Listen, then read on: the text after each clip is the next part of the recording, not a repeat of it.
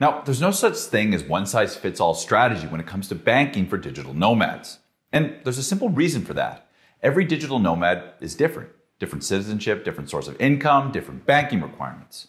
So the banking strategy that's best for each digital nomad needs to be tailored to meet their specific requirements and client profile. And while there are a few good resources on the internet, 99% of websites that cover banking for digital nomads only share the solutions that pay them the highest commissions. In other words, few discuss real solutions, strategies, special service combinations, and banking stacks that solve major problems and inefficiencies related to banking for digital nomads. Fortunately, there are some excellent banking options and alternatives available. And since there's enough commonality across the digital nomad community, we can highlight some important hacks, opportunities, and considerations that will make banking for digital nomads easier to navigate and access. But before we get started, make sure you hit the subscribe button and the notification bell so you get alerted every time we post new non-resident banking opportunities.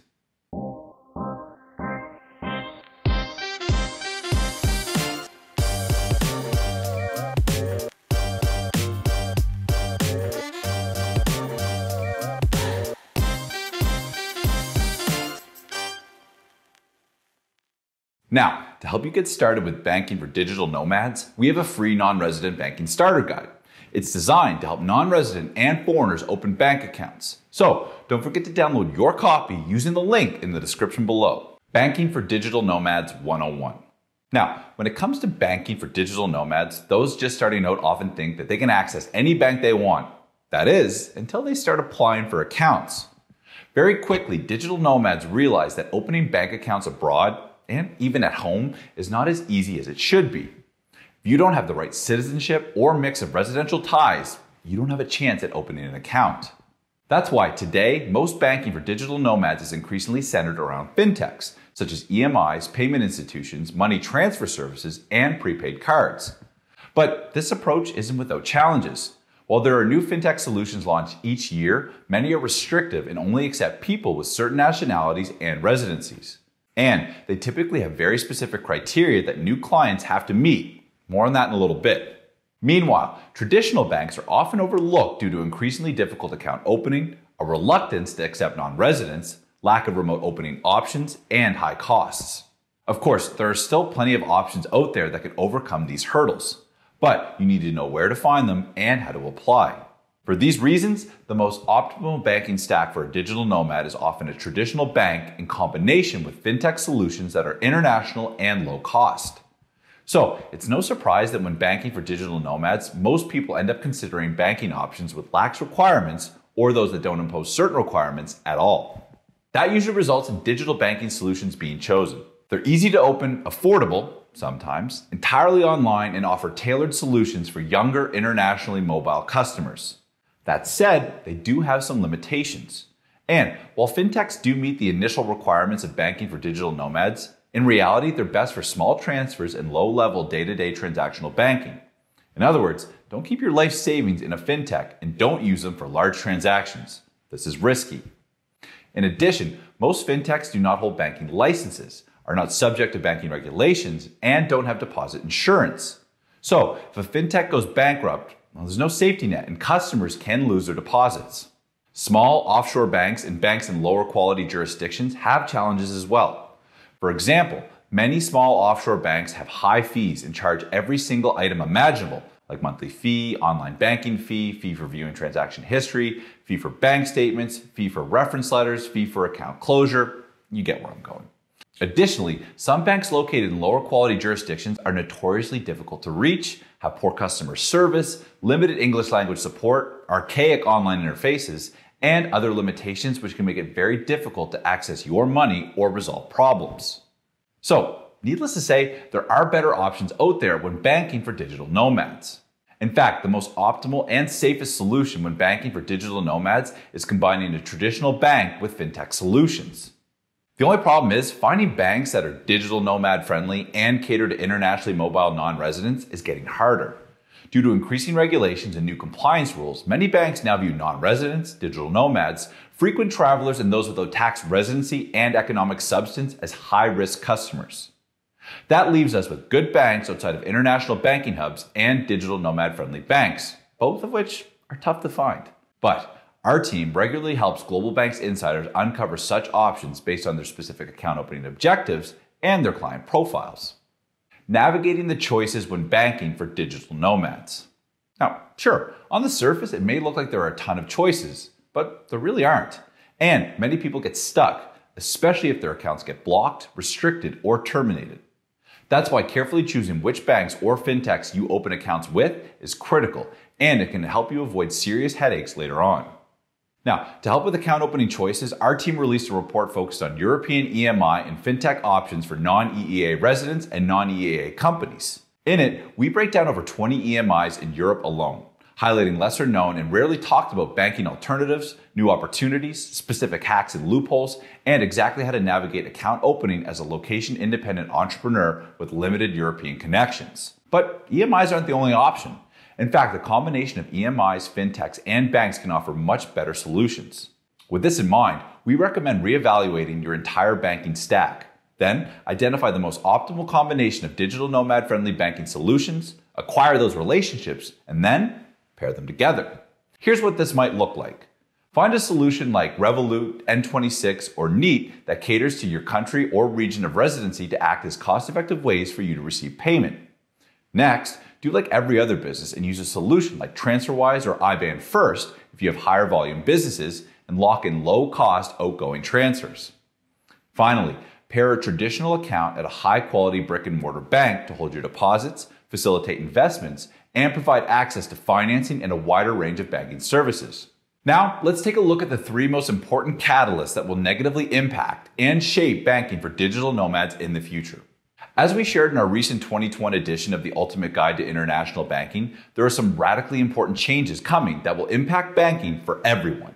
But these changes will have an outsized impact on banking for digital nomads. In other words, a few of the existing banking difficulties and inconveniences that currently exist for digital nomads will become much more pressing, widespread, and difficult to overcome in the future. Here's a look at the top 3 changes digital nomads need to watch out for now. Number 1, personal tax residency. Many digital nomads live across several countries throughout the year and don't establish tax residency in any one country. And while this might be totally fine for you personally, it's not great for banking. Plus, not establishing tax residency anywhere also has unintended tax reporting consequences and complications that most people are totally unaware of. In fact, it is becoming increasingly difficult to open a bank account without a tax identification number from your country of residency nowadays. Here's an example. Let's say a German digital nomad named Robert opens a bank account in Singapore. Robert travels frequently. He's never bothered to formally establish a tax residency anywhere.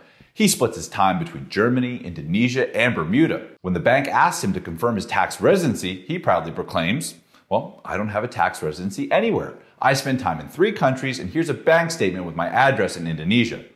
The result? Well, the bank either A, doesn't open an account, or B, sends Bob's information to every country that might claim him as a resident, like Germany, Indonesia, and Bermuda.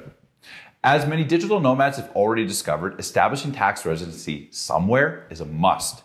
With a strategically chosen tax residency, you can lock in low or 0 tax rates, ensure multiple countries don't claim you as a tax resident, access better banking options, and operate more efficiently and more cost-effectively as a digital nomad. Number 2, corporate tax ID and operating location. Now, regardless of where you're from, chances are you're using a company to facilitate your location-independent business. This might be a US LLC, UK LLP, BVI BC, Estonian OU, Canadian LP, or any other number of the options available.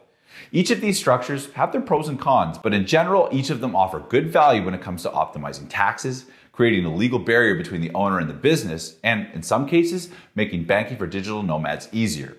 But there's a problem.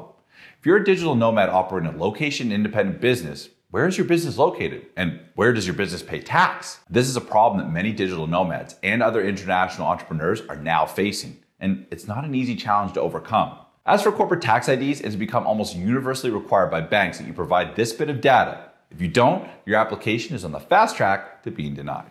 Number 3, de-risking by digital platforms. When new digital banks and fintechs launch, they cast a wide net, opening accounts for anyone and everyone.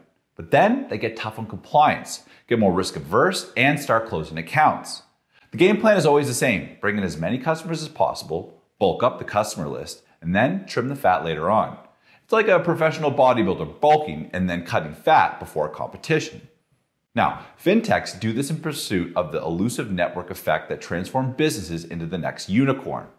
But when it comes to banking for digital nomads, this can cause serious problems. Fortunately, there are several useful fintech options still available for digital nomads. However, the specific solutions chosen ultimately depend on criteria such as citizenship, residency, phone and address requirements, source of income, transaction activity and volume, desired currencies, and more. Start banking for digital nomads today.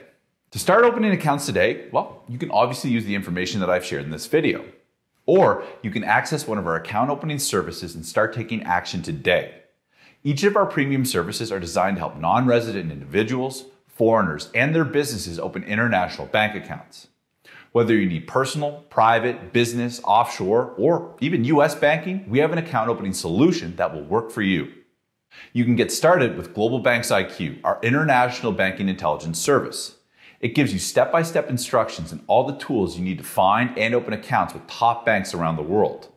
Plus, you'll unlock our international intelligence reports, account opening strategies, international bank database, and much more. We also have a dedicated US account opening service called GlobalBanks USA, which is 100% focused on helping non-residents, foreigners, and even foreign and offshore companies open bank accounts in the US. It involves direct one-on-one support from our team of experts and includes access to our US banking intelligence reports, US account opening strategies, and US bank database. And of course, there's our flagship service, GlobalBanks Insider. With GlobalBanks Insider, you'll get access to everything we offer, including all of the benefits in GlobalBanks IQ and GlobalBanks USA, plus our entire library of premium reports, the entire GlobalBanks database, and dedicated one-on-one support from our team of international banking experts to help you find and open the accounts you need. So, no matter where you're looking to bank in the world, you're only a few clicks away from finding and opening international accounts. To get started, just click the link in the description below to learn more about the available options. And before signing off, don't forget to subscribe so you get alerted every time we share new banking opportunities. Thanks so much for watching, and I'll see you next time.